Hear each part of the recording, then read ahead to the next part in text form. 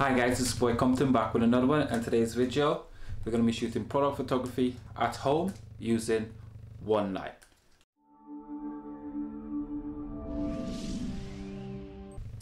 Hi guys, this is Boy Compton back with another one, and in today's video I'm going to be showing you guys how I shoot this pair of shoes using just one light. So let's get started. Let me run you through what I've got currently.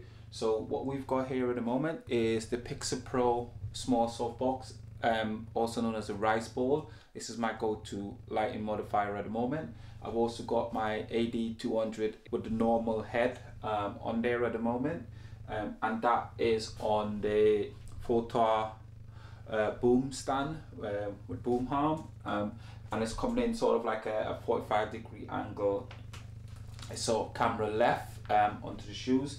I've set up the shoes against this grey and white wall, so I've given us a bit of a contrast between the white and grey as well as the black, and I think it really works.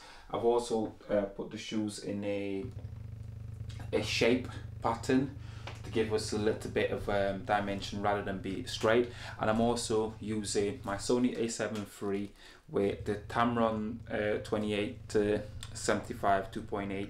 I'm going to be roughly about 50mm on this, and I'm also triggering the flash with the Godox Ad200 trigger.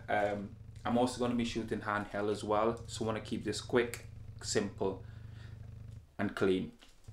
So to begin with, I'm going to be doing some nail shots, and I'm going to go around the different variations of the product. So I want to get at least 3 images from this shoot, so I'm using only one light. So let's get started.